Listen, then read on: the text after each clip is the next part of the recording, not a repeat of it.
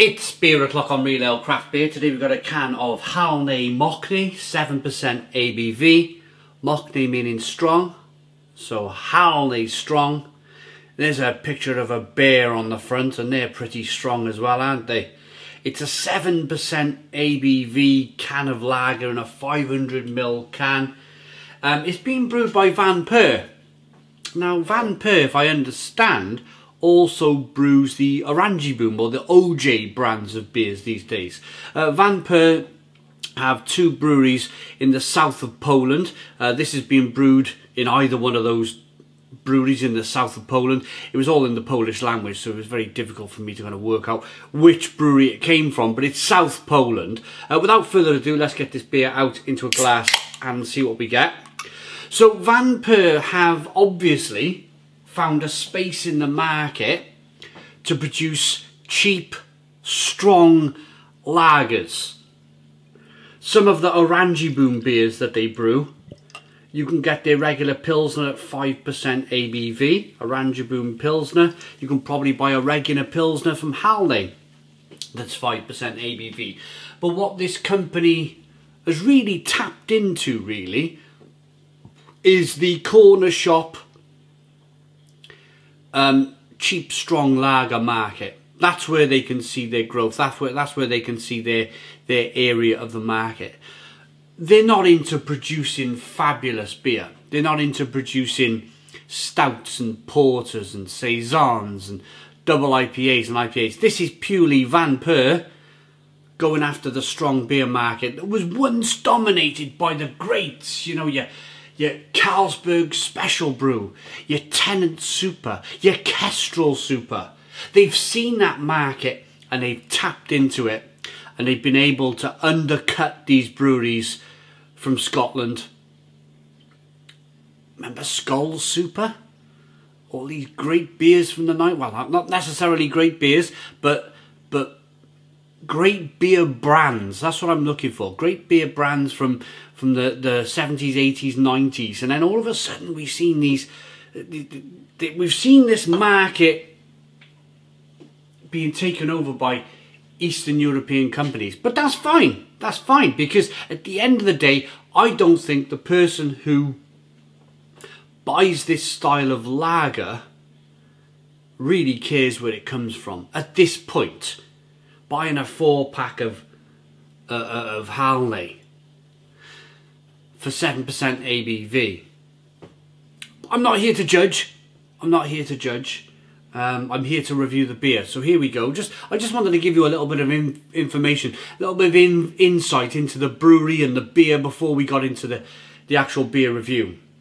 So slow moving carbonation. Head has dissipated really, really quickly. There's no head on this beer whatsoever. It's freezing cold, as per advised me drink this beer. I have drunk these beers before at room temperature, and they're very interesting. They're very interesting at room temperature. There's a lot of funny chemical taste coming through. But freezing cold, you generally don't get too much of that chemical taste, which the brewer wants. Amber in colour. Let's get the aroma.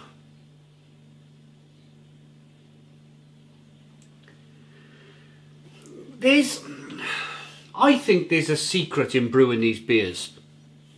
It's like there's a signature aroma, a signature taste with these beers. It's like a sweet, malty, slightly kind of cherryish. There's a bit of kind of like a fruit flavour going on in there.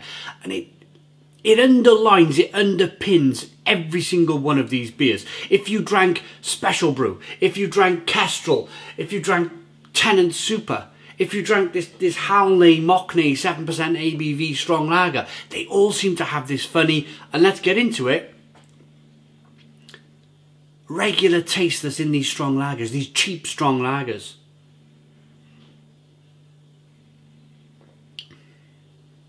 Yeah, there it is. There it is.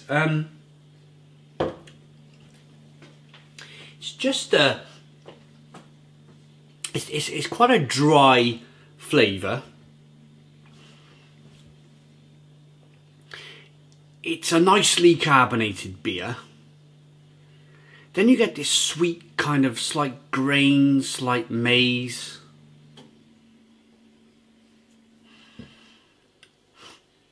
Making my nose tingle actually. It's enough to kind of just, I don't know, maybe I'm gonna get one of those big conchs one day, you know, one of those big red conchs, if I kind of drink too much of this beer.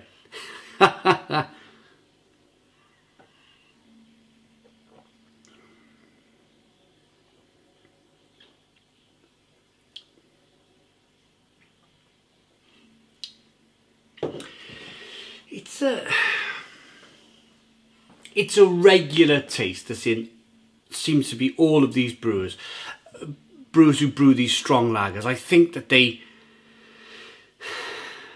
the recipe's just got out there.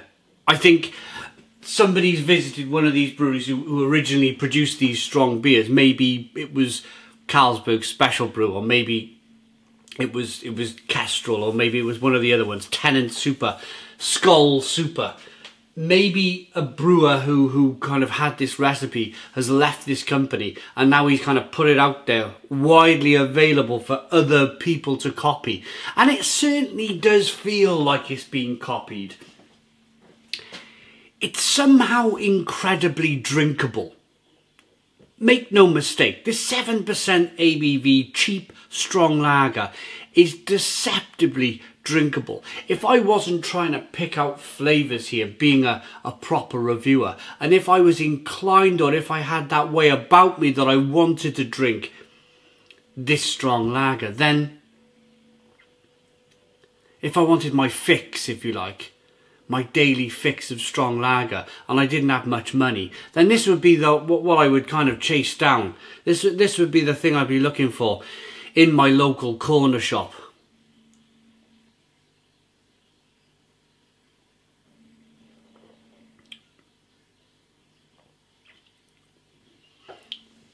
It's just cold and wet.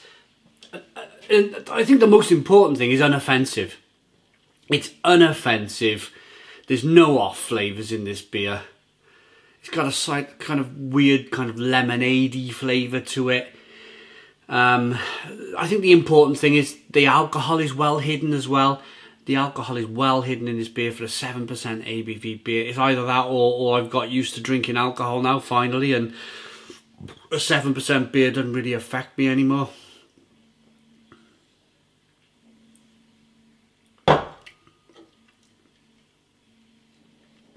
I think it's the reason why a lot of countries have brought out this kind of like, or at least in the UK anyway, there's a 7.5% ABV alcohol tax now that kicks in when a beer goes over 7.5% ABV. It's the reason why Special Brew used to be 9%, now it's 7.5%.